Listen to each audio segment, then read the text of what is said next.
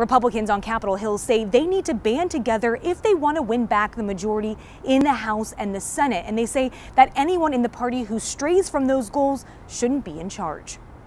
Wyoming Congresswoman Liz Cheney, the third most powerful Republican in the House, is on the verge of losing her leadership post. Republicans are almost completely unified in a single mission to oppose the radical, dangerous Biden agenda. Indiana Republican Congressman Jim Banks said on Fox News Sunday that Cheney, who is the GOP conference chairwoman, isn't on the same page as the rest of the party. Any leader who's not focused on that at this point needs to be replaced. Cheney was one of 10 Republicans who voted to impeach former President Trump in January. House Republicans say her ongoing criticism of Trump is a distraction, making her unfit to lead. I've called on Liz Cheney to rejoin the Republican team and help us go out and win the majority in the midterm election. But Louisiana Republican Senator Bill Cassidy said on Meet the Press that Republicans need Cheney to win in November. For us to win in 2022 and 2024, we need everybody.